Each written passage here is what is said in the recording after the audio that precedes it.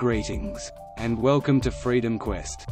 There are plenty of parents who have shed many a tear over their wayward children. And the enemy pounds you over the head with questions like, what on earth did I do wrong?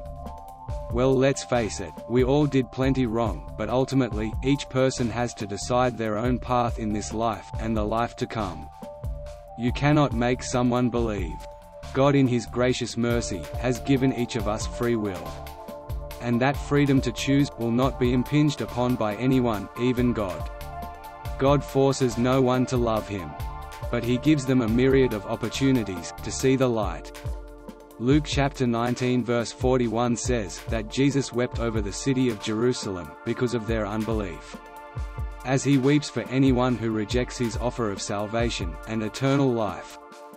So what should a parent do when you have a wayward child? Pray hard, and be patient. When the prodigal son left home, it broke his father's heart. Partially because the father would miss his son, but mostly because he knew what the prodigal was about to suffer. As parents, we hate to see our children make the same mistakes that we did. We hate to see them go down that path of youthful foolishness. But if you remember, you did the same thing when you were their age. Oh, to be young again. Young and stupid. No thanks.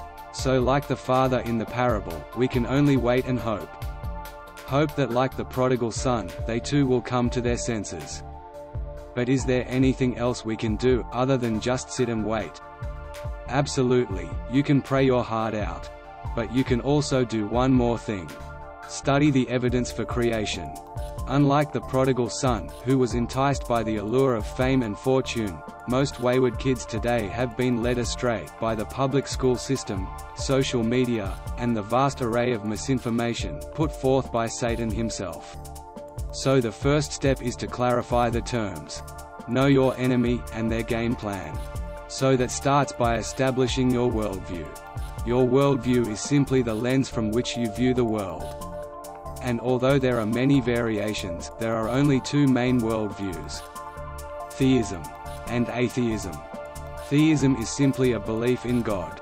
And to be more specific, the God of creation, the God of the Bible. The scripture insists that God created the universe. Atheism insists that the universe created itself. Obviously, they cannot both be right. So let's look at the actual evidence. Not the bullcrap pseudo-science they teach in the government-run public school system, but the actual undeniable evidence of creation. But let's get this straight, right off the bat. Atheism is a religion, and naturalism is their theology. Naturalism is the atheistic hypothesis that all things are natural. In other words, there is no God, so everything created itself. Their motto is, since there is no God, the universe must have created itself from nothing.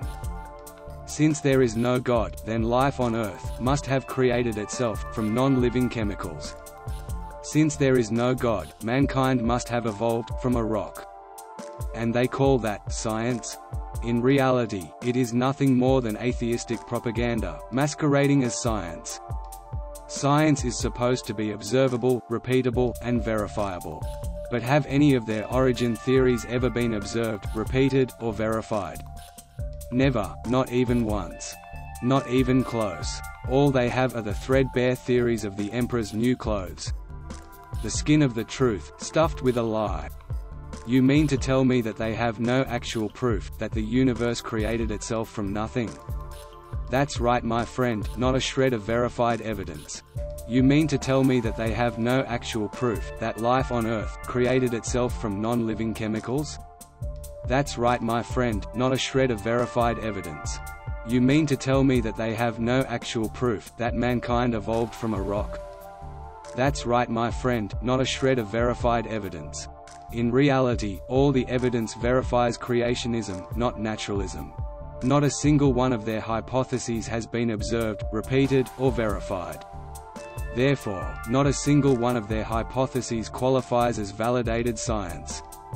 It's all just their atheistic religion of naturalism, pretending to be taking the high road of science. So what is the truth? How did this whole thing actually go down?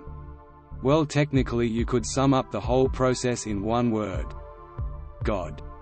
In the beginning, God created the heavens and the earth. Simple yet profound. And that's because within that one statement, God reveals the simplicity of real science and spiritual revelation. For according to science, the Big Bang was the beginning of time, space, matter, and energy. In the beginning, that's time. God created, that's energy. The heavens, that's space. And the earth, that's matter. Time, space, matter, and energy. According to science, life created itself from non-living chemicals in the ocean. Genesis agrees with science that God first created life in the oceans. According to science, the first particles to form after the Big Bang were photons. Genesis agrees with science that the first particles to form after the Big Bang were photons. That's when God said, "Let there be light." According to science, just before life began on Earth, the late heavy bombardment left the Earth formless and void. Genesis agrees with science that just before God created life, He bombarded the Earth with new ingredients needed to create life. But the process left the Earth formless and void. But that event makes abiogenesis all the more impossible. Because science dates the late heavy bombardment and the creation of life both at 3.5 billion years ago. So according to science, abiogenesis had to happen immediately after the late heavy bombardment, which gives them virtually no time for life to magically evolve from non-living chemicals. No time whatsoever. Abiogenesis is the pseudo-scientific hypothesis that life on Earth created itself from non-living chemicals. But if abiogenesis were possible, we should be seeing it happen right now, everywhere. But no one has ever witnessed that atheistic fairy tale ever happen in nature, or in their billion-dollar laboratories. But they have a much bigger problem than just the mere impossibility of abiogenesis. Because they have the insane hurdle of self-replication to explain. Think about it. How in the world did the first living cell learn to reproduce? Well, according to science, it evolved that ability over millions of years. But if evolution supposedly happens during reproduction, how could it evolve, if it could not reproduce? Obviously evolving the ability to reproduce never happened. Oh yes it did, it came from RNA. Oh really? And where did the RNA come from? And what about the information in the RNA? Was that self-produced also? Give me a break, my friend. You don't seriously believe that atheistic poppycock, do you?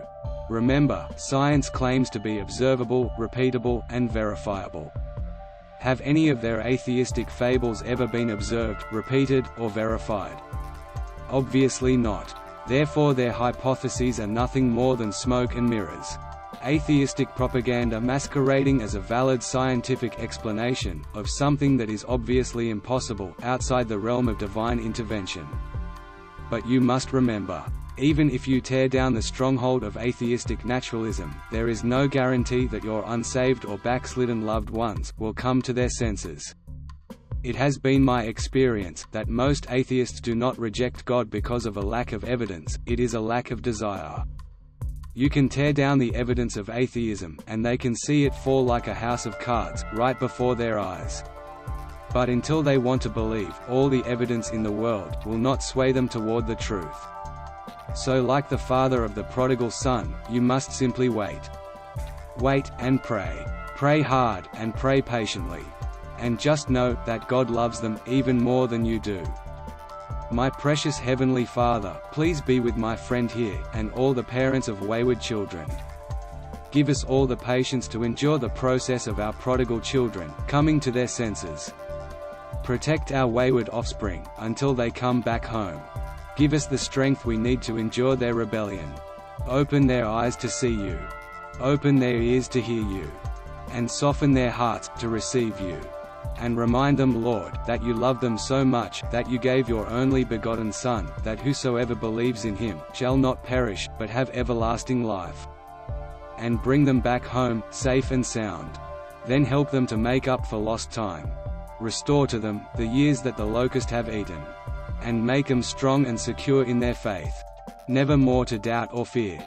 And then, when their time on earth is over, bring them home to heaven. Jesus, one day you'll make everything new. One day you will bind every wound. The former things shall all pass away. No more tears, or sorrows. When we all get to heaven. What a day of rejoicing that will be. When we all see Jesus. We will sing, and shout the victory.